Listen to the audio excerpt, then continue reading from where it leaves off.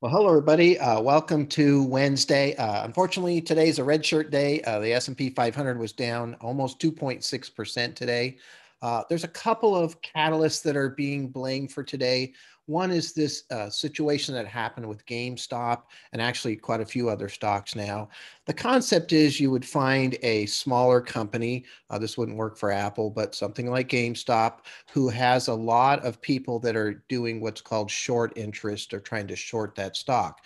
So just to quickly explain, if I want to short a stock, let's say at $10, and I do 100 shares, and so I'm going to basically take that stock. I'm going to borrow it from a brokerage firm. I'm going to sell it at $10 right away.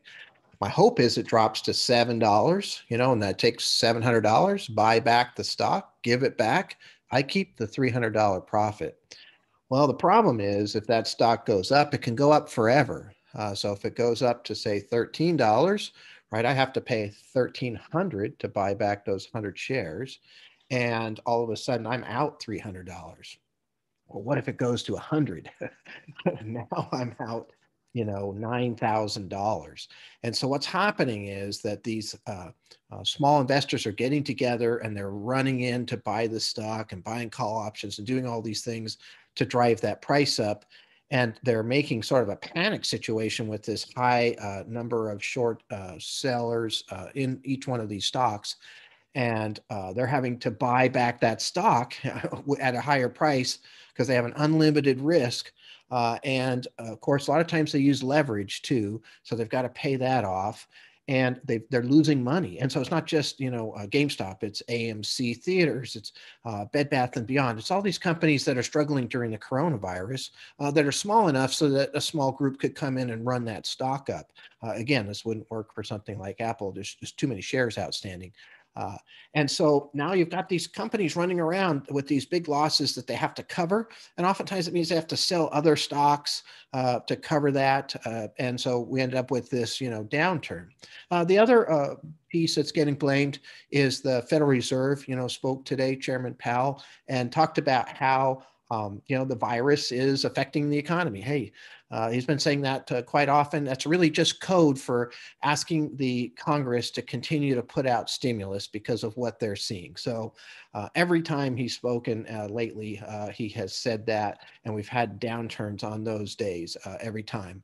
I still say it's kind of ironic that he was saying exactly the opposite things about how great things were when the market was falling apart. So when the market gets high, I think they feel more confident that they can say some things. But I have another theory too, and I think this is important. Let me share my screen. And that is, we just had a fantastic run here back in October 30th.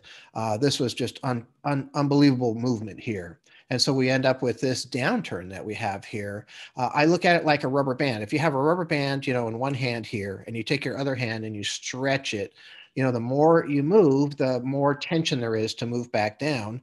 Now you can stretch it and stretch it and stretch it potentially, but it does become more likely that you're going to have a little snapback because the tension's there as far as that goes.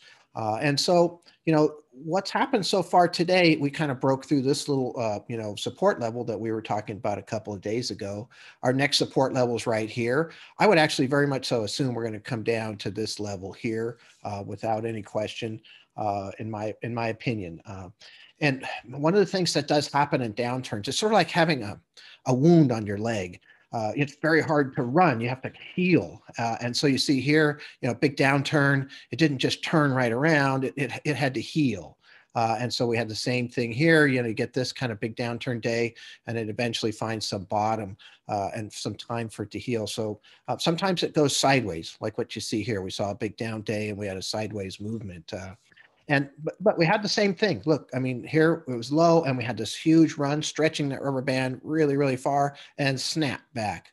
All right. Now, taking into account the fact that from the bottom here to where we are right now is one of the greatest recoveries in the history of the stock market, we still have all kinds of examples where it went backwards. And so the one thing that's really hard for people to understand is that when you're in an upward market, you do get downturns. And the worry, of course, is does it turn into a big one like this? Well, the first assumption you have to make is that when we're in an upturn, so in this case, the 20-day moving average is going up, the 50 days up, the 100's up, and the 200's up. So that's an upward moving market. And so you have to assume that the downturns that are happening until otherwise proven are just pullbacks in the middle of an upward market, like we saw multiple times here in this great move altogether. And you can kind of tell when things start to curl over. You get the 20, the 50, the 100-day all starting down.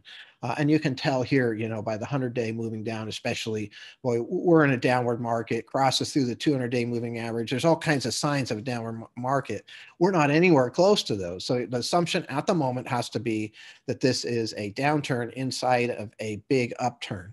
We got low interest rates. We got a vaccine that seems to be working at least somewhat, that has potential to work even better as they get it distributed. And we've got this potential to get this pent up demand out, et cetera, et cetera, et cetera. So I think, we could see some pain here. That's kind of part of the normal process. I don't think it's a bad thing.